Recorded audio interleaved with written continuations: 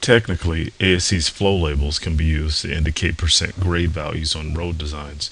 Unfortunately, they can only be displayed from within the vertical design drawing.